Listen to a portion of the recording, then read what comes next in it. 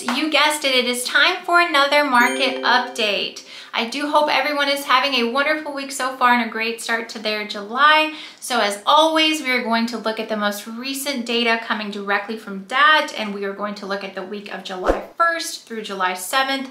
We will talk about national average rates, national regional rates, load to truck ratios, and of course fuel.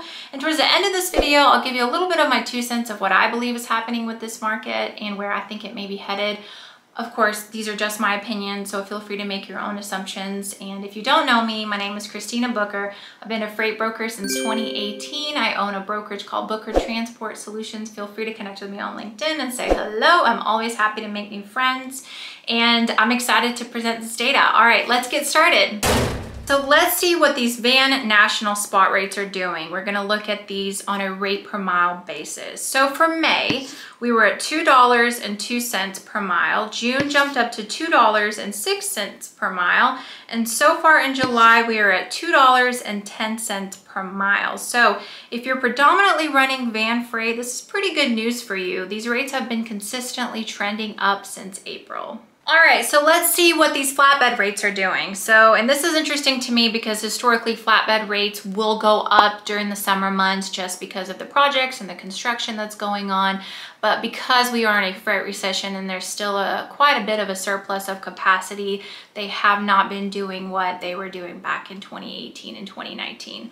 All right, so you can see here starting in May, which was at $1.52 per mile. June went down to $2.51 per mile, and they stayed the same for July, which is again at $2.51 per mile. So moving on to reefers. In May, we were at $2.42 per mile, June at $2.44 per mile, and a 4-cent increase to $2.48 per mile in July. This upward trajectory is pretty normal for reefers in the summertime. If you don't know already, July marks the peak of harvest all across the US, so it's normal to see that these rates will continue to go up as we are still in produce season. All right guys, so that was it for the van, reefer, and flatbed national average rates.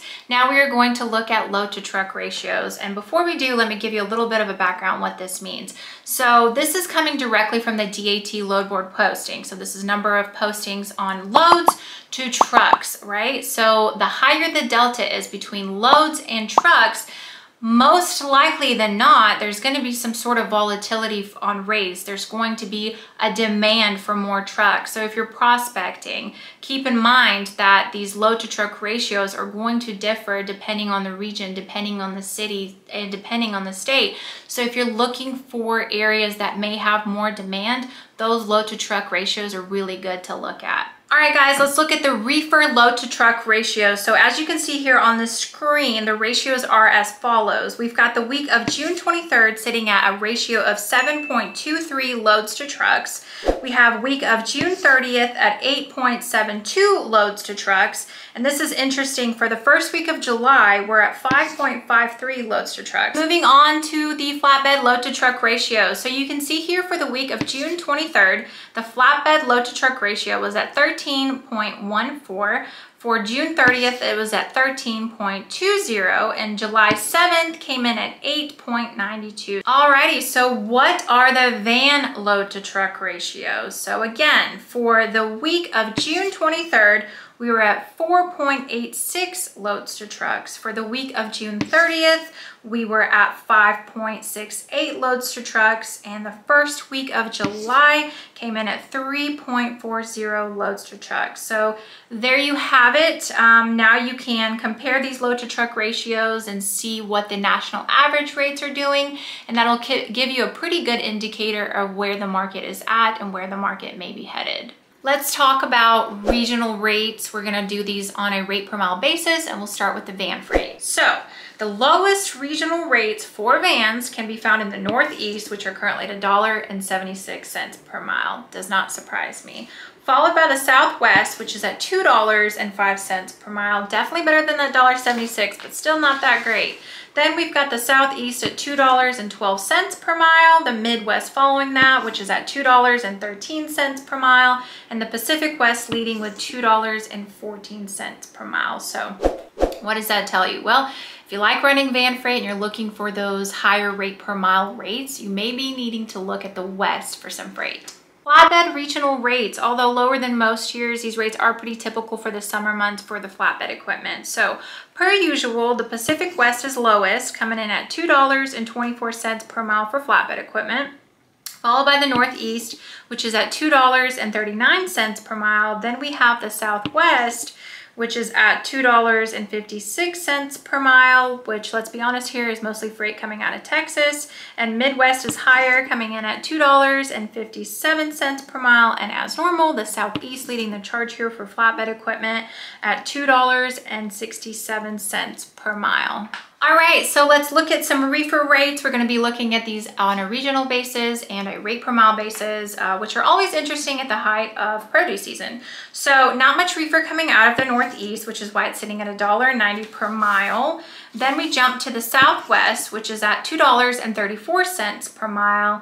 We've got the Midwest coming in at $2.48 per mile. The Southeast is at $2.50 per mile, and the West is coming in hot, or should I say cold, reefers at $2.62 per mile. Fun fact, so for produce season, the height of July and its harvest would include crops like watermelons, tomatoes, and sweet corn. Just a little fun fact for you. So if you're running any of those, you may be a little bit busy right now. All right, so let's look at the national diesel fuel rates. So over the last few weeks, they have been trending down, but let's see what they're doing now. And unfortunately, while we were hoping these trends would continue to go down, it looks like they did jump up from the previous weeks, and we are now at $3.87 per mile for diesel fuel. So they did jump up. I'm sorry, drivers. All right, guys, so as promised, I would like to give you a little bit of my 2 cents of what I think this market is doing and what you could be doing as a freight broker in it. So the big question is, are we seeing a market turnaround? Are we seeing a market correction? I mean, we've been in this for about 3 years now. Is it finally happening? And although nobody really knows what's on the horizon, and it's very hard to predict, what I believe is happening is very little to do with a true market correction, really everything to do with seasonality. So in order for a true market correction to happen, a lot of variables almost have to line up perfectly, and these variables include consumption, interest rates, how banks are feeling, how investors are feeling, and so on. So while I don't think a true market correction is actually happening right now, that doesn't mean that right now is not the perfect time to plant your seeds, and right now is not the perfect time to get out there and find opportunities to learn as much as you can, to make connections and to make relationships happen. So if you do that now, if you plant the seeds early, when that true market correction does happen, when those turbulences start to happen, you are already 10 steps ahead of your competition. So just my 2 cents. I would love to hear yours.